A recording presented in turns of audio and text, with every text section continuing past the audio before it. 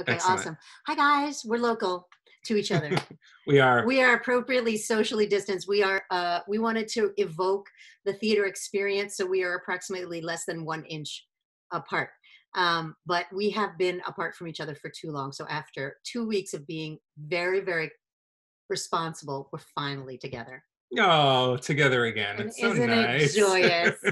All right, now It's a let's talk joy. about something important. Let's talk about why you're here today. Yes, pitching.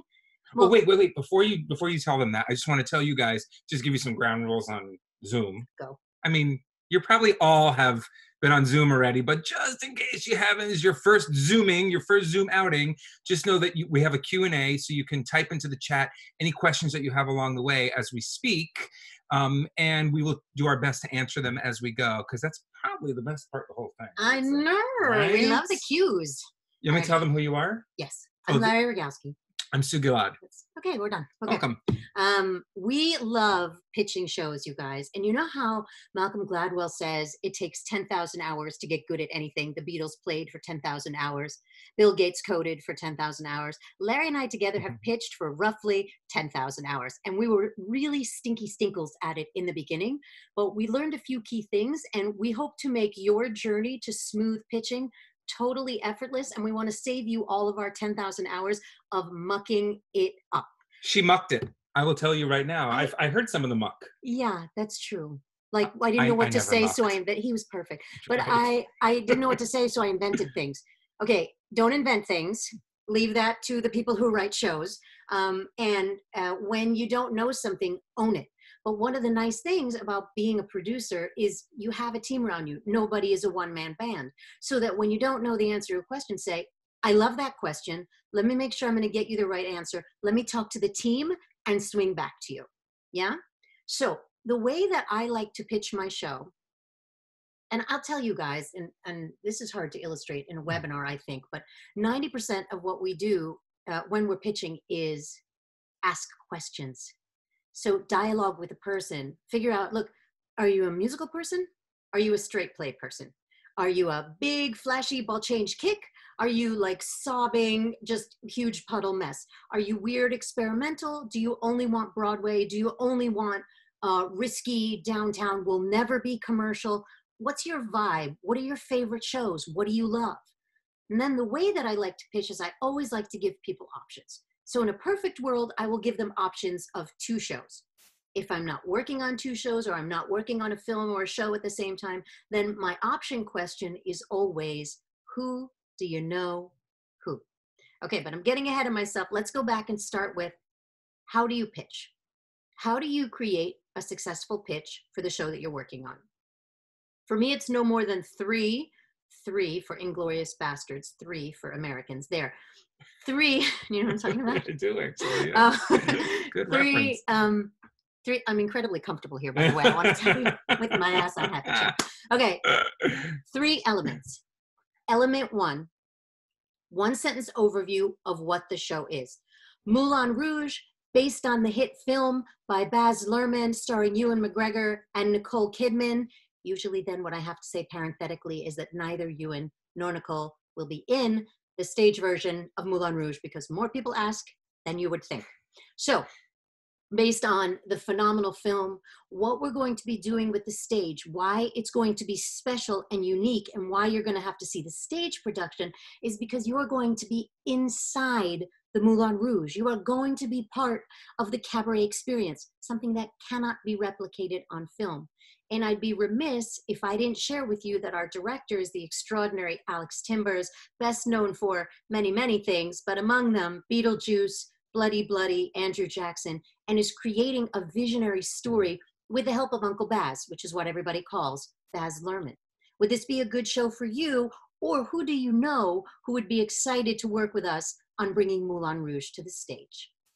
That was good. Oh, thanks. Yeah, you know your stuff. Great. So too bad we don't have any more investment units in it. We don't. That ship has sailed, folks. But but Sue's point earlier is like, you have to know your audience. Like, who are you speaking to? Because that will really inform what you're going to talk about and how you're going to speak about it, and even the tone and everything, because otherwise you're just like this kind of salesperson out there trying to sell a show, and we never want to be that guy or that girl. You want to Right. do it for Jagged? Three Yeah. sentences? Yeah. So Jagged Little Pill is a new musical based on the music of Alanis Morissette. But here's the thing. Alanis Morissette's Jagged Little Pill album sold millions and millions of records, right? 15 million. Thank you for that exact number. That's what I'm here. But we brought in Diablo Cody to write this incredible book. So it's not about Alanis Morissette because her life is cool, but maybe not so interesting. However, Diablo Cody writes a really interesting story about a family in Connecticut that has some problems. And the music feels fresh, like it's the first time you're hearing it. It feels current. And I have to tell you, when I first went to the workshop of Jagged Little Pill, I was a puddle on the floor. So I knew that I had to be part of it. And I know that most people would want to be part of this project just because of what it does to your heart and to your gut and to your emotions. Who do you know who leads with their gut and wants something that's current and vibrant and right now and immediate? One of the things, I'll talk a little bit about Jagged because for me, Jagged was a part of my sort of seminal youth, right? And a lot of people my age who have teenage kids are now coming to see when the show plays. Yeah, they're coming to see Jagged Little Pill with their teenage kids, and they're introducing the music of their Mm. youth, and their kids are hearing it differently. They're hearing it based on today. It's brand new to them. So that's kind of a neat, that's a neat angle of Jagged Little Pill that I didn't necessarily expect, and certainly I didn't pitch until we had audiences and the audiences were telling us about it. Okay. And what's interesting, when you look at the different times that you pitch a show, a lot of people think about pitching a show as when you're first getting started, right? Like it's the germ of an idea and you want to get investors interested or producers interested and maybe some of the creatives interested. So your pitch is going to be different than as if the show is running, you may be pitching for, well, there's a national tour that's going to kick off, or production in London or in Australia or wherever, or it's going to go on a cruise ship. So your pitch is going to be slightly different depending on the stage of the game that you're at. Yeah. So now we're in, let's give an example of a show that hasn't opened yet. Yeah. Great. So now we're in pre for The Outsiders, based on S.E. Hinton's seminal novel that has sold over 15 million copies and is required reading in a lot of American middle schools, has been translated into 50 million languages. No, has been translated into 50 languages. That'd be a lot more languages. Yeah.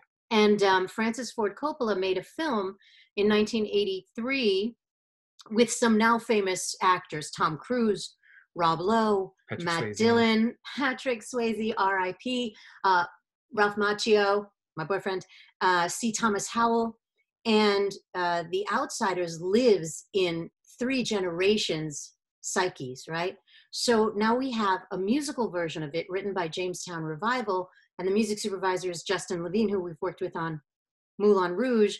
And we're going to have an out-of-town tryout at the Goodman Theater with The Outsiders probably in the next season. And does this resonate with you? Is this first of all, are you familiar with the book?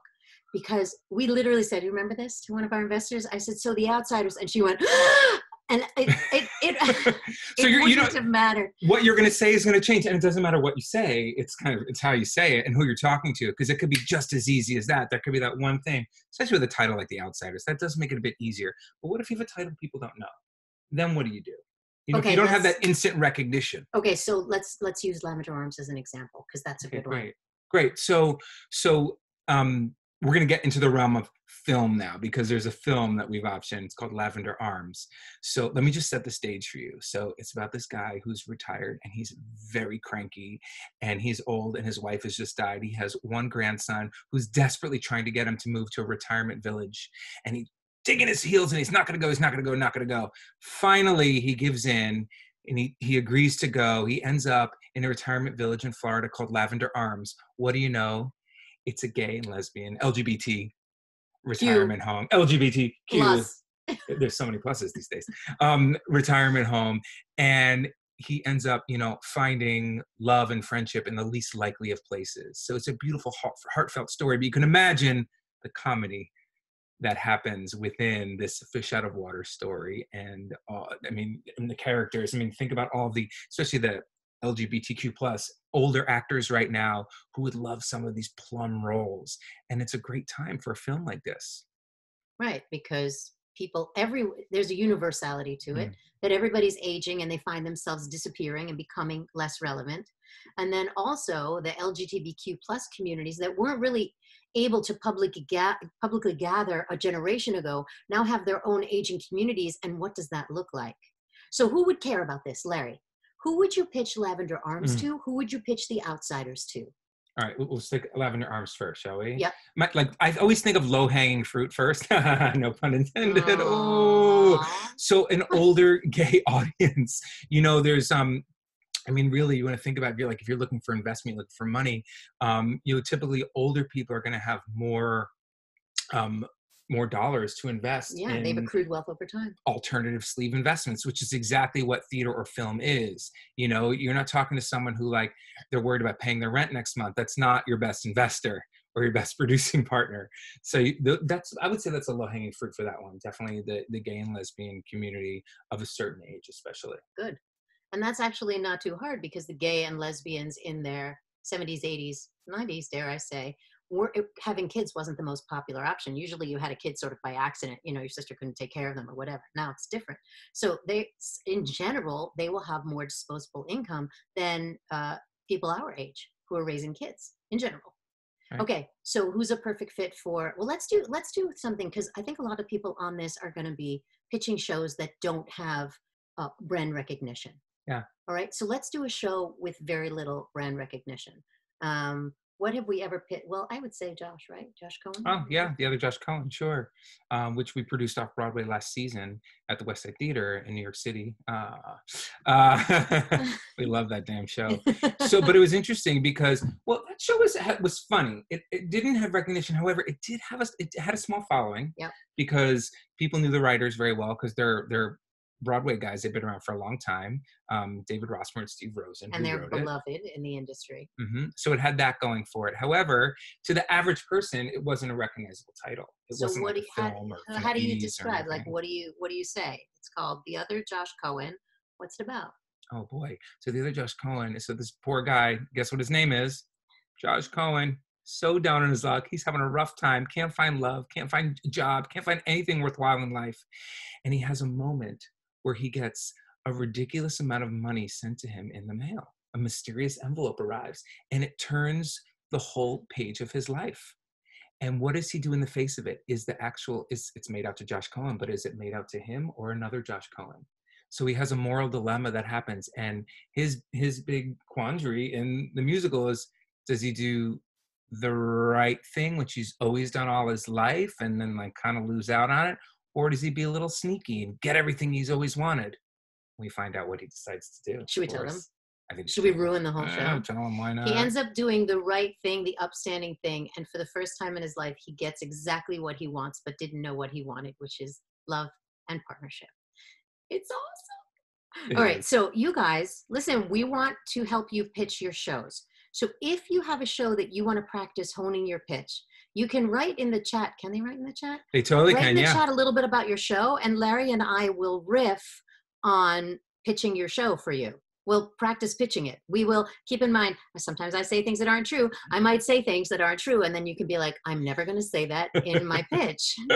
Do you guys actually, all right, hi, Eric, I don't know you, but the King's Speech, do you want us actually to pitch the King's Speech? Because that was a killer movie, and it is also, from what we hear, a killer play. Mm-hmm. All right, I don't know any of the details about the King's Speech play, but let me make it up and give it a shot. Okay, so you know the seminal The King's Speech with Jeffrey Rush and the hot guy. Oh. Hot guy. And the hot guy. What the heck is his name? The hot guy. Type it in there, Eric. I know you know his name. You know it.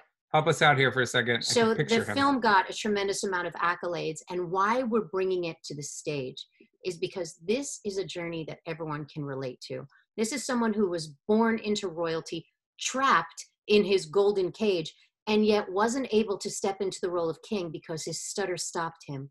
And what he found by having to train to surmount that was he found the friendship of a lifetime. And this is a story that anybody can relate to. It's incredibly beautiful on stage. We really love that the audience comes together and that by intermission, they're all feeling exactly that same vulnerability that you feel when you're watching a film, except it's a shared experience. Is any of that true? Eric, type in and tell us, is any of that work? Can you lift any of that for yourself and use that when you're, I'm assuming maybe this is your project, maybe you're on the producing team of it, you may be pitching to investors. That was beautiful. I'm sold. Okay. Great. So we have units of 50,000. I don't know. Okay. That's awesome. What else have we got? So when Larry and I pitch a show, sometimes in the beginning, I used to notice that I was talking too much. All right. So like in life, I talk too much. You guys, 5 minutes of knowing me, you can work that out already. But I always notice if I'm in the middle of a pitch and I feel that like I'm losing them, I'm talking too much, shut up, Sue. I literally just shut my mouth. And I go, you probably have a question at this moment. What question can I answer for you? That's the best thing, I have to say. So I think so many people get caught up when you're pitching in the pitch and getting it right and having all the right words, and you're not paying attention to the person you're actually talking to and watching them sort of glaze over as you're speaking, which is usually what happens. My husband does that. Wait a minute. Yeah, exactly. So you really, it's just good, guys. It's acting 101, right? It's putting your attention on the other guy. It's seeing what's going on over there, because you can pivot based on what's happening with the person. And again, it's all about the who do you know who. It may not be about that person in front of you. Can we say more about who do you know who? Because it's so valuable. Oh, yeah. Yeah, absolutely. So just to make it really clear, what we mean by that is every single person you talk to, and this is such a valuable lesson to learn, is a window or a doorway into a whole network of people that you don't know yet. I've met some of the most phenomenal people in my life through people's people. So you always have, and that goes on infinitely. You just never know who it's going to be, which is why, of course, you always want to be your best self, and you always want to be authentic and be open to whatever is possible when you're talking to someone. If it ain't right for them, that's okay. The timing may not be right. The timing may be right a year from now or 2 years from now, but the timing could be right for someone that they know who is actively looking for what you have to offer. And we never want the feeling that we ran out of our list. So Larry and I are very, very out there as much as we can be in a respectful way when we are pitching a show, trying to get a theater for a show, trying to get front money for a show. And we tell everybody in our community what we're up to and very specifically what we're looking for, right? So we are currently, okay, we're not, but when we were raising most recently for The Outsiders, we said, guys, we're raising $50,000 units? Yeah. $50,000 units for The Outsiders. Who do you know who just melted over that book or that film? Who do you know who wants to get into a show before we're guaranteed a Broadway theater because your terms are better? Who do you know who wants to be part of our team? And I think Larry and I are really good about sharing as much information as we possibly can about what's happening in the show. In fact, we got an update today about The Outsiders and shared it with our investors because information is changing by the minute. So I tell everybody in my community, especially the people who don't have the funds, who don't have the interest, who don't care about theater, because all of them have another person who's crazy Broadway like I am. Okay, we have questions. We do. Do you want to take this first one here? Hi, Anne. What about associations with groups like The Field? I worked with them to produce a show by Philip Dimitri Galas called Performance Hall. Performance Hell. Seriously, totally different thing. I need glasses. A vaudevillian styled showboat artist. That does say hell. That word says hell. Yes. Paying for their cries of vanity and conceit. They have 501c3 status, which means they're tax exempt, tax deductible donations, an umbrella organization. If I have 1 or 2 shows I want to produce, is this the best way to set up an organization to receive monies? Okay, great. So we dealt with this with Popesicle. Do you remember? Yes. So, and I'm going back. But we produced a show for, it was so good. It was so good. It had one of the current Dear Evan Hansons in it. So we produced it for the Fringe Festival. Is that right? And we raised funds through one of the 501c3s, Fractured Atlas, I feel like. And the greatest thing about that was we did a Kickstarter campaign or like a Facebook campaign. Now I can't remember. And you could donate as little as like $5. And you could donate through the 501c3. So it was clean. So we didn't need to manage bank account, which you don't necessarily want to do early on, and because like you're dealing with enough stuff hands-on as a producer, you don't want to think about like, where did the money go and did I accidentally spend that on my kids' shoes? You know what I mean? So that can be a really clean way to raise money, and sometimes it's tax deductible for your donors.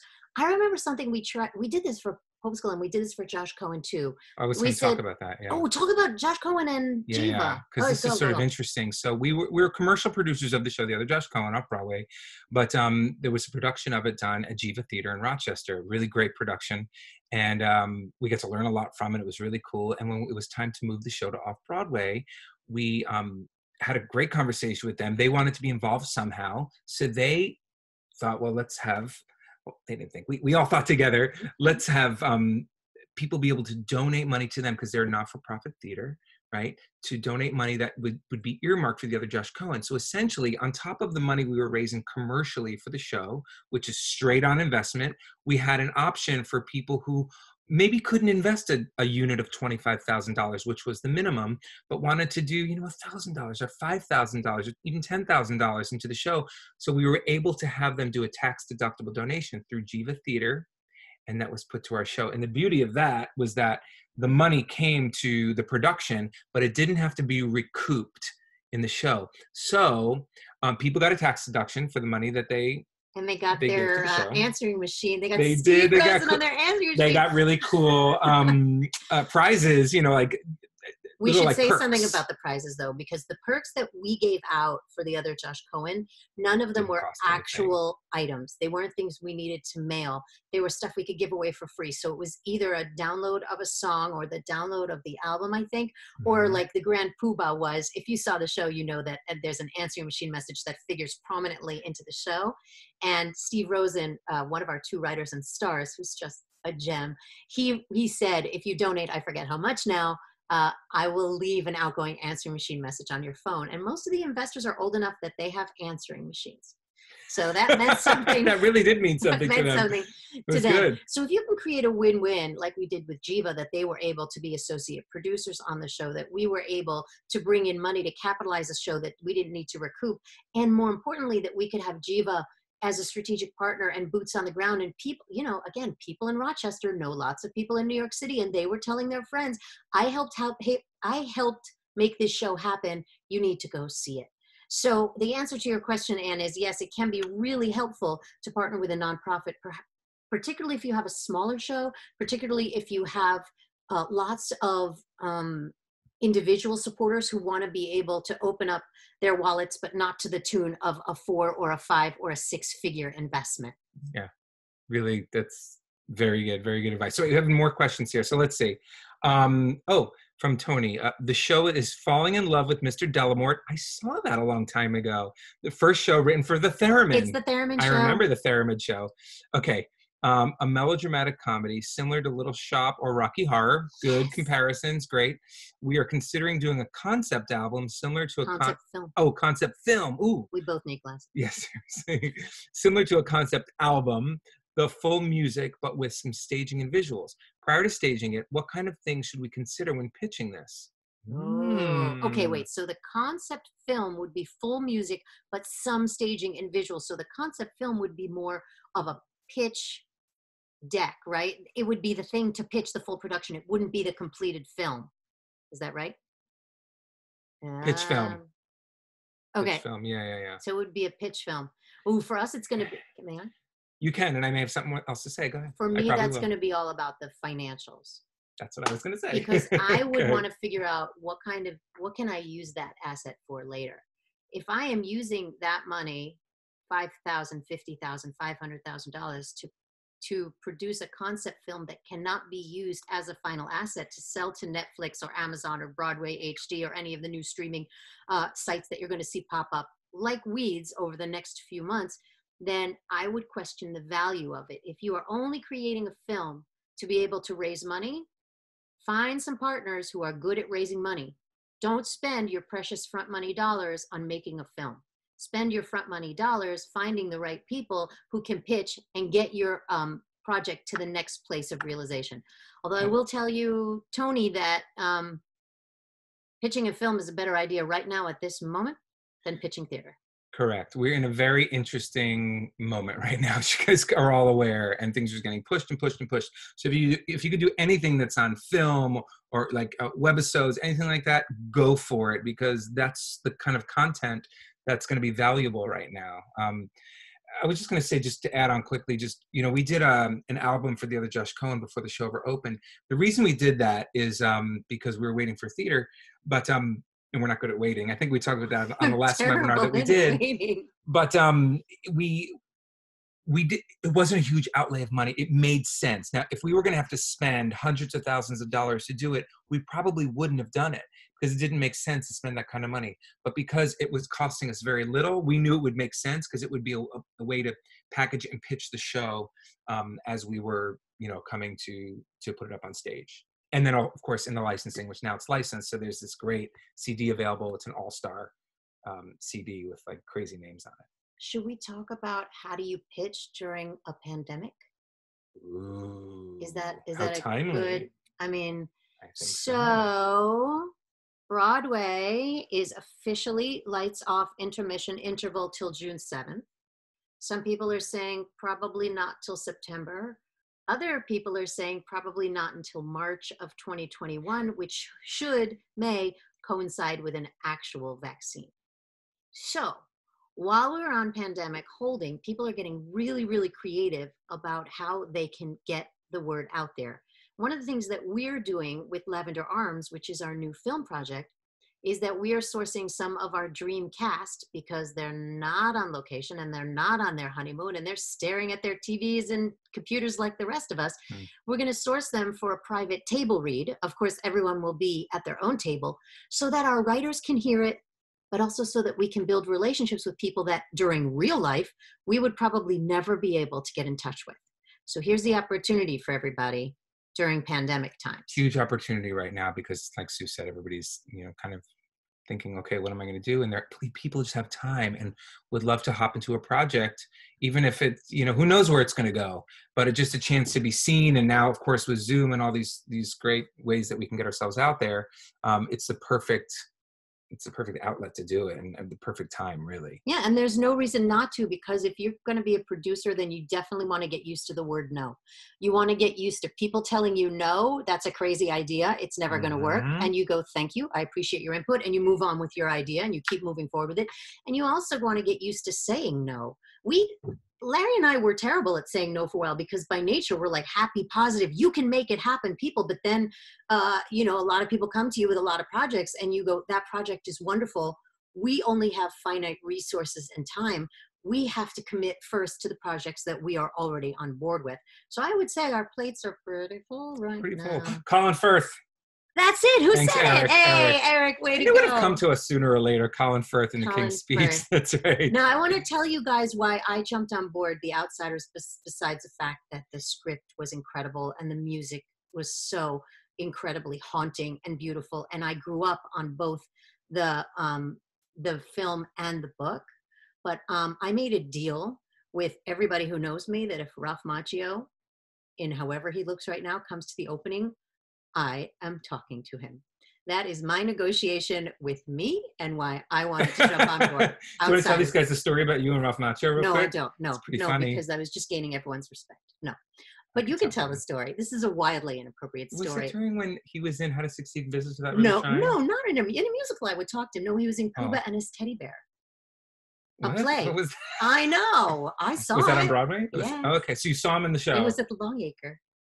And he was walking down the street, and Sue literally chased him down the street. I never ran so fast like in my a life. Crazy Raven fan. Did you catch him though? No, he jumped in a cab and looked back at me like, "Do I look threatening?" I don't know.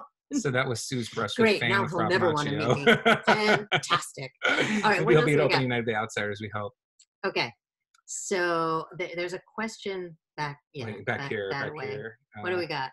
Right. Okay. Captive. All right. And Lily, you're right. We have captive audiences. Exactly. Fake pitch, parentheses, back.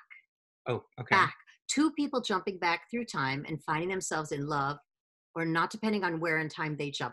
Okay. So this is fun. I will tell you, Ethan, just based on your premise, this generally works better on film than on stage. And you will see it works sometimes successfully, working back, like jumping through time or also jumping through people. Notably, Tootsie and Mrs. Doubtfire both had a heck of a costume changes to get their people back believable as two different genders. The same time, coming back and forth through time is going to require some magic on your costume designers and your wardrobe department's part. So I think it's always doable. I think the magic of theater is fantastic. Just make sure that by the end of the night, your actors' faces aren't falling off by putting on prosthetics and taking off prosthetics all the time. Ethan, maybe now's the time, because of everything we just talked about, that theater is at this intermission, to think about, does it work better as a film? Maybe just something to think about. We don't know the piece, so I haven't read it, I don't know it or anything like that, but take a look at it and see if this might fit better on film or webisodes or something. So I think a little bit more about who you're pitching to, not so much what you're pitching, but in general, I think you guys have heard this if you've ever taken like a resume building class in life, or a how to speak in an interview. People are usually buying you. Sometimes people are just buying the project and they don't care about the details, but especially since we're fairly young producers, we're fairly young. And we're also we're very young to be producers, heaven knows. So that's my favorite thing when people say, because when we have conversations, we're like, oh, we're producers. They go, you're so young to be a producer. No, you know what they say to me? It's the only industry we're young in. It's great. But this is what they say to me, because you're a man. They go, oh, who do you work for? My favorite question. Larry Rogowsky, of course. Of course. Okay. It's totally the other way around. What are we talking about? What were we just talking about? Oh, the buying you element of this. So Larry and I had zero credibility, so we had to jump on projects. It took us a little while to learn this, I think, but we had to jump on projects where there were people who had proven track records and they were going to get the show over the finish line, and we were just sort of hopping in to be able to sit in the room and learn from them, right? Like I think some of the shows that we were co-producers on, you know, it was a pleasure on Disaster to just sit on. The show was called Disaster, literally, exclamation point. It wasn't a disaster. To sit, it was not a disaster. Tony nomination for Ms. Jennifer Samard and a New York Times Critics Pick, and widely licensed now. And so widely licensed, and we all so want much licensing, fun. right? And Larry and I, this is when we were okay, so let's tell you a couple of fun things. So we would love being in the co-producer meetings, which happened probably once a month, and we would just sit there and listen and learn from the team who had been doing it for years, and they were very, very good at what they were doing. But we also love to go in and watch the show because all the actors were brilliant, but in particular, Roger Bart had a different show every single night, and you just wouldn't know what he was going to do next. And it made all the other actors really pay attention. But we would be laughing at things that nobody else in the audience was laughing at because we had never seen him do it before. So we would always, as much as we could, come in at the very least for Act 2, which was his big tour de force moment, and be snickering at the show. And I think a big part of being an effective pitcher is being madly in love with your show. Oh, that's essential. You know, if you're not good at pitching your show after a while, if you've practiced and practiced, you still can't get good at it. You want to really think about it. Is this really my show? Because that's a sure sign. Because, you know, we had one project a few years ago, and it was just couldn't raise the money Larry for Rogowsky it. Story. I think it was. We couldn't raise money for the thing, and we are good at raising money. That's like one of the feathers in our cap. And man, it was just a tough one to pitch, and we realized, well, we just don't love it enough. So you have to be madly in love with your show. And when you are, like I said before, it doesn't matter what you say. It's how you're saying. It's the passion, and it's the it's to your gut. It's like you speak to people on a totally different level. And the right ones, notice I said that, will get it. Can we talk about pitching a show at a party when you don't have like a formal, oh, wait, but someone raised their hand. You can do that? Oh my goodness, yes. Someone raised their. Hang on, guys. Someone named Nancy. We're going to figure out. Hi, Nancy. My butt is so not working. Oh my God. Oh, you only okay, Todd Rubin. He says you both look so great. I bet you don't even have the Zoom touch-up filter on. We totally do. We didn't have it. We would look like this. I did all of his makeup. Wait. I wanted to say something important. What? Oh, so you're at a party, and first you want to be known as a producer, right? Because probably a lot of people on this call are dipping a toe in. Or if you have a project, it's actually a lot easier to say that you're a producer. So you're at a party and someone says, what do? I want you to avoid saying, I'm a school teacher, but I'm also a producer on the side. Okay? Or I'm a licensed massage therapist, but I also have a project on the side that I'm producing. I want you to own it. You go into a party and you say, hey, so great to meet you. Who invited you here? Oh, cool. Yeah, I'm a friend of hers. I'm producing a show that we're working on together. Right? And then you're in the conversation about producing, and the right person goes, you're a producer, and the wrong person goes, oh, you know what I mean? And weeds people out right away. And you want to do that. There's too many people, too little time. You know, so you you get to the know. I always like to say, like, get it and that's go. so good. Get to the know and go. But when you get to the know, then you get to who do you know, Yeah. right? Oh, A theater's no not. is never a no. A no is a not right now, or I know somebody who. It's never a no. And do you want to say something about how you get to be a pain in the neck and how to avoid that? Oh yeah. I don't know how to avoid that, but I do know how to get to be a pain in the neck. No, How do you avoid well, it? it's having, you know, one or two people that you're constantly pitching to. It's like always having the Oh. same circle. But you have to expand that. How do you expand it? You got to be out meeting people, and always, again, who do you know who? And like actually follow up on it, because that's how you're going to meet the next person. You can get all the who do you know who's, and then if you never actually reach out to anybody new, you're never going to meet the new people. So you have to have I call it a funnel of people that's like constantly to go through, and you're always adding new beans to that jar daily, always new beans. So don't be afraid to get out to networking events and, you know, places where theater folks hang out or movie folks hang out, or, you know, people that, when it's safe to go out. Now they're all hanging out on your computer screen. They are one DM away on Instagram. Nancy, there's someone named Nancy who had a question and it went away, or she raised her hand. Nancy, you did something. Nancy, how do we find you? Hand, but I don't know if she actually asked Nancy, will you type something to us so we don't neglect you? Oh my gosh, we missed a bunch. Okay, so should we talk about how to effectively reach out to someone via social media without being weird? So there's a little bit of prep work that it's always good to do on social media before you reach out to someone on social media. First, you want to scrub your own socials. So for example, if you have pictures of you being like drunk boy, you know what I mean? And doing things that are irresponsible or saying things that are denigrating towards fill in the blank, anyone on the planet, clean it up. Yep. You want to clean it up. Because people are watching you. I think a lot of people don't realize that. Like sometimes you're actually being stalked by people, you know, and they're looking at all your I stalked. And they're looking at all your stuff. You get stalked. Yes, I'm always like, how'd you know that about me? Oh, right. Oh, I got to take that down. You know, we have to be careful what we put up there. This is the world we're in now. Let's face it. And now people have the time to go through that stuff, and they're looking. Not just employers, which they're definitely looking, but just anybody, you know, it's like dating. So scrub your social before, and I will say about social media, figure out who you want to meet and what age they are. So like Larry and I are big on the mom genes of social media, also known as Facebook, because one of us is nearly 50 and the other one is 22. So Facebook, like we grew up with Facebook. If you want to approach someone who's really big on Instagram, make sure that you have at least something going on Instagram, even if it's just a week's worth of stuff before you find out about them, and post what it is that you want them to know about you so that they'll have a reason to engage, right? So we've been hiring interns this week because we actually have more to do than we ever have before.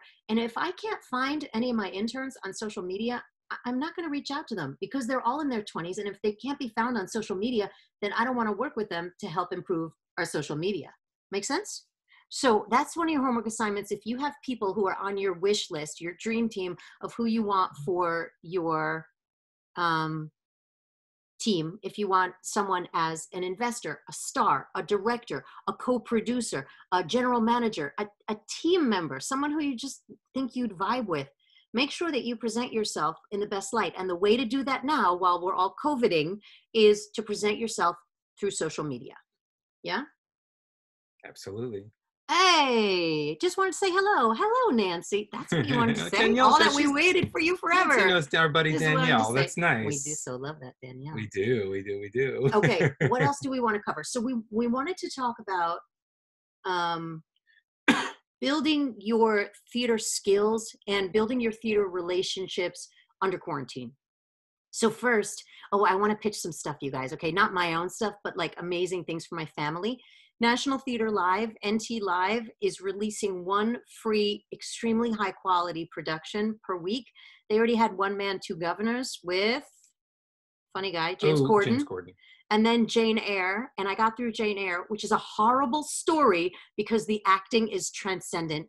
And starting, I think, tonight is Treasure Island, which is age 10 and up. So if you have a 10-year-old, or like Larry, you have a son who is younger but always watches things that are age inappropriate, then you should definitely tune in parenting, to Treasure Island. But if you don't know what to post on social media because you're just basically hanging out in your pajamas and waiting for this to end, then go to all the sites, Broadway.com, BroadwayWorld.com, TheaterMania.com,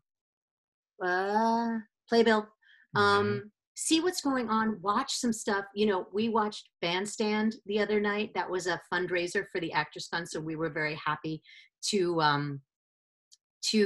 pitch that, to support that with our whopping $6.99. But we were dancing around the living room with Bandstand.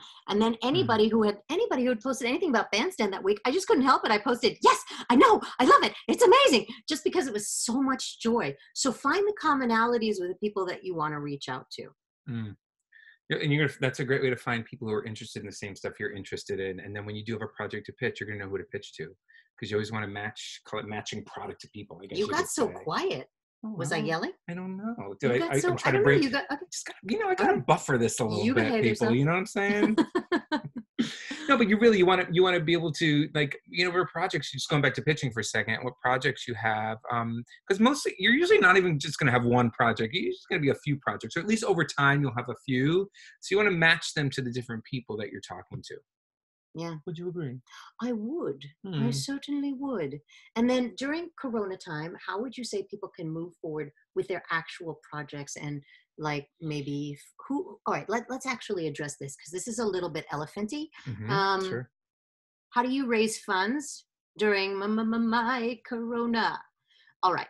So first, you want to find the people who still have income. I think that's important. And in general, we try to pitch theater to people who are happy to lose or maybe not happy to lose their money, but if they lose their $25, $50, $100, $250,000 investment, they'll still be able to eat. They'll still be able to send their grandchildren to college. They'll still be able to live their lives. They won't notice. And that's in a perfect world. And of course, you know, when you're talking about the 1% or the 5% or the 30% probably in New York, then what you're looking at is people who the pandemic might be affecting them, but they still have disposable income to play with, and build a relationship with them and get them to catch your vision.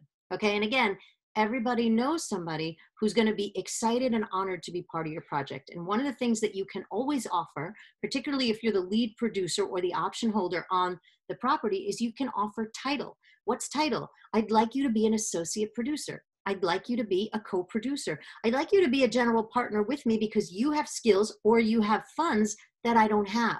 So my expertise and your money together will make a beautiful show when shows are being made again. Just for some of the people, can you break down what those things are? Because I think maybe general partner, co-producer, what that all means. Okay, so producer means just about anything. It seriously does, because people say I'm a producer and I'll be like, I don't know you in the Broadway community. And they'll be like, well, it's because I would have had to do that. So in the world of theater, a lead producer is the person who holds the option and the right to produce the show. Okay. And options in theater have limits. So you can option a show for a year, for 18 months, for 2 years, for 5 years, if your writer had no idea what they were doing. Okay. So you hold the option in order to produce the project, and that makes you the lead producer.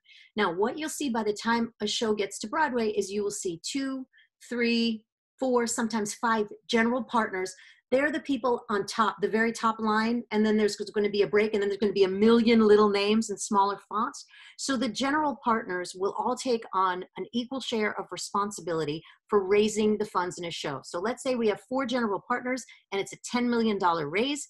Each general partner is responsible for raising $2.5 million. $2.5 million. Now, if you are the original producer, the lead producer, the one who actually acquired the option and did the original legwork, sometimes you will be what's called the torchbearer, and you will get torchbearer points in exchange for being the person who shepherded the projects from the hardest points at the very beginning to legitimacy. We're on Broadway. And torchbearer points will just mean that when you're in profits, you as a torchbearer will take a lion's share of producer profits. Remember when we were new producers, we saw torchbearer, we were like, why they get that? We were like, and now we understand. Like, They really did the work. They took such risk. We waltzed in So after you already secured a theater, and we said, here's your $500,000 and let's sit at the table. And they did all the work for the 2, 6, 8, 10 years before that. So that's general partner and lead producer. When you are a co-producer on Broadway, that is a sort of the next step down from lead producer. And that means that in exchange for bringing your talents to the table, and those talents usually mean fundraising, a certain threshold, but not always. It can mean other talents that you bring to the table, like promotions, social media, partnerships, group sales, all sorts of things like that. But by and large, co-producers are people who bundle or raise or write a check for a certain amount of money. It varies, but we will say that generally for a musical, that threshold begins at $250,000. We're starting to see it go up as costs mount for larger Broadway shows. But it will be interesting when we get back to the theater, what that's going to start to look like, because shows may cost less. You know, there's going to be we're going to enter a whole new world, honestly, which is very unknown. Okay. We did watch that last night, though. But the original Aladdin with Robin Williams. You have to. My kids had never seen it. They were like, Jafar, he's our man. If he can't do it, great. Okay, back to you. No, but I'm just thinking, like, I mean, this is just conjecture, like what it's going to be when we get back to the theater. You know, that's open season. Let's say it's a year from now. We hope it's not, but it could be, right? Like everything could look totally different as far as like how much you have to raise, how much a show's going to cost, what the ticket prices are going to be. Opportunities for new people to come on board. Yep. So we talk a lot about the Broadway space because that's where we've spent the bulk of our time. But everybody starts somewhere, and we've produced off-Broadway, and we've produced fringe shows, and we have started to produce shows that didn't go anywhere. So you will be in every stage of the process. I mean, I think a lot of this we did backwards because we jumped on Broadway shows early, because for us, the easier part was fundraising and the learning the creative process. We didn't go to school for theater production, so we had to learn it by watching the best in the business do it. And that is an extraordinary process. And I think that's one of the things we miss the most right now. Okay, what else did we want to cover? So we wanted to cover pitching and picking. The picking of a project. How do you pick a project? First, I think that passion is really important, like super important. In fact, that's number one. I mean, that's really, because if that's not there, nothing else matters. I got interested in Great Comet because I saw a production of Ghost Quartet. Dave Malloy wrote Ghost Quartet, and I live in Brooklyn, and this was a production at the Bushwick Star. And there was one moment I remember that happened in the show where everything went completely pitch black. I mean, even the exit signs. It was totally terrifying and thrilling. I'd never felt anything like it. And then there was another part in the show where they passed out actual shot glasses made of glass and poured scotch or whiskey or something fun. Daring. And we all did like a skull with the actors and the musicians and did a shot. And I was like, I don't actually know what I'm watching, but I have never experienced this in this intimacy. Like by the end of the show, everybody was like hugging each other, the audience I'm talking about.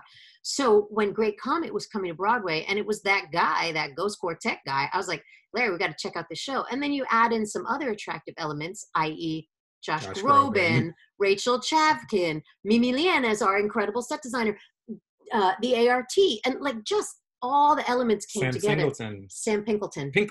It's only because Larry wants him to be single. He is not single. Not single. Must be somebody. We seriously have run out of time. We've just talked and talked. I know. Does anybody else have an actual question about an actual question? No, wait, we didn't quite. You can ask more questions, guys. We didn't quite finish those. So it has to talk to your passion for the project thing. That's thing number one. But then you have to look at a lot of other factors. Like, is it a title that is going to be recognizable? Is it going to be a tough show to raise money for? Is it going to be, how big is the cast? What does it look like as far as production? Is it viable? Is it going to be a $30 million show or a $3 million show? Or a $3,000 show. Or a $3,000 show. Which we've done.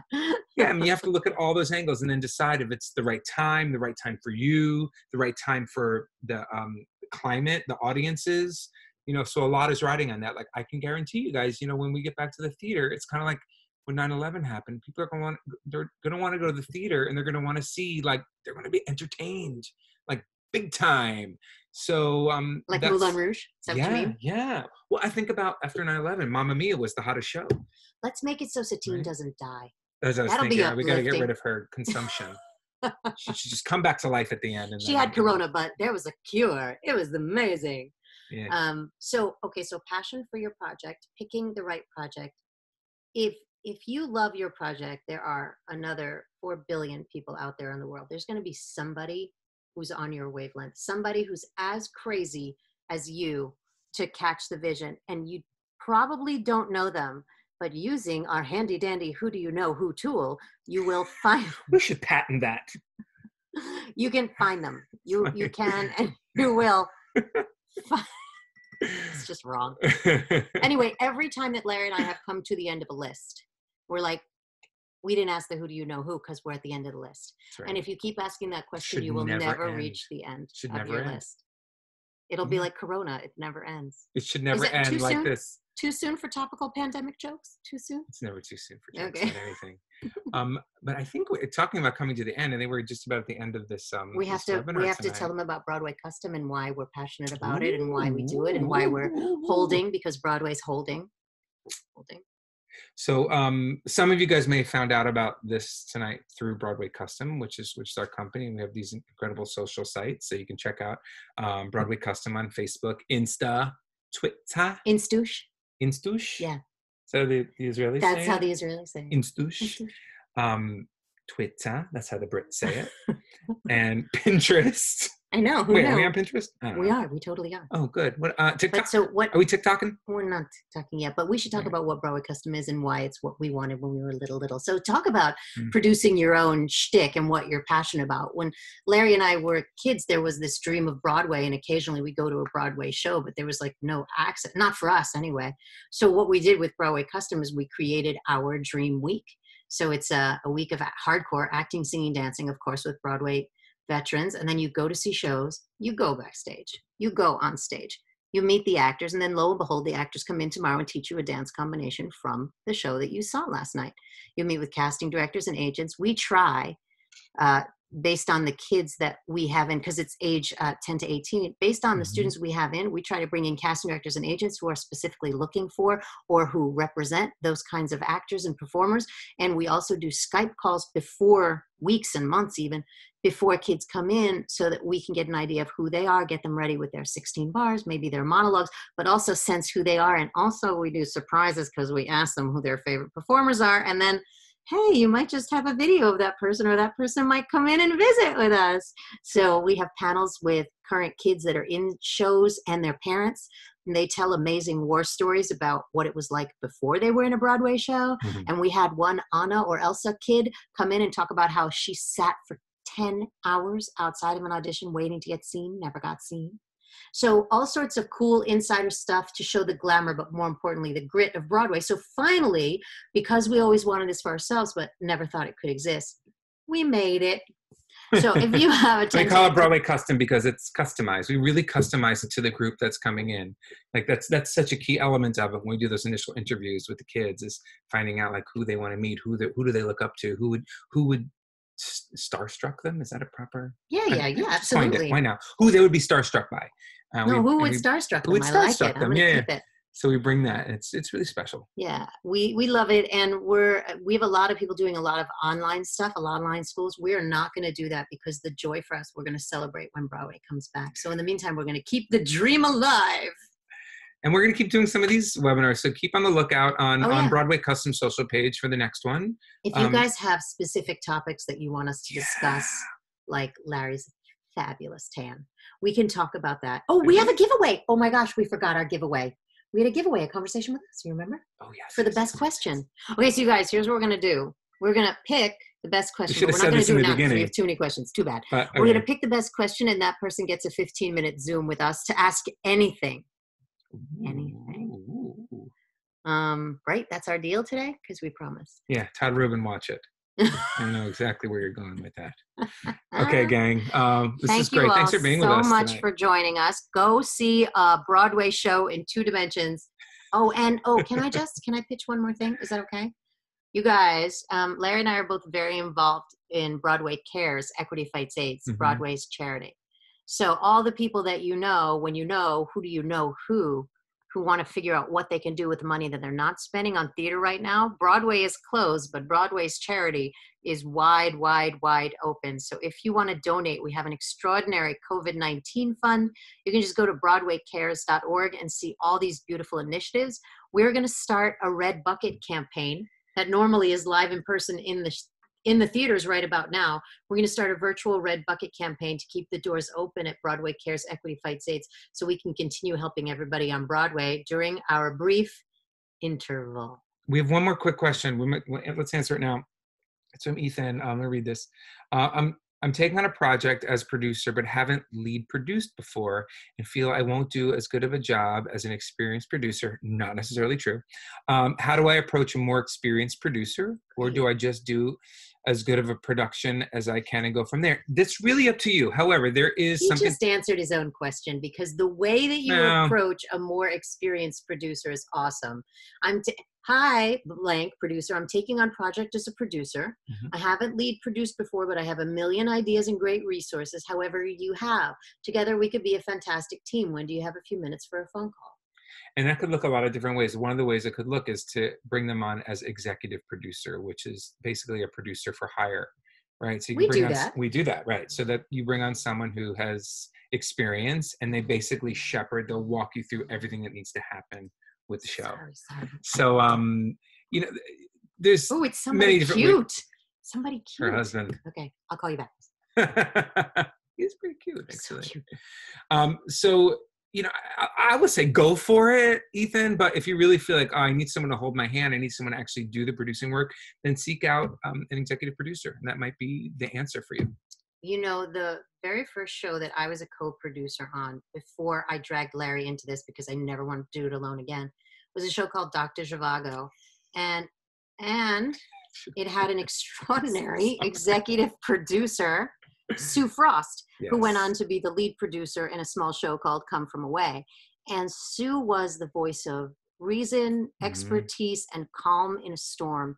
And that is when we executive produce, that's my gold standard. If I can be like Sue Frost.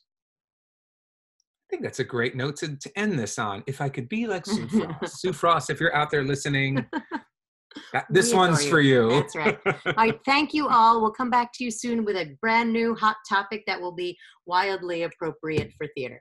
Okay. Bye. Thanks, y'all. everybody. Bye.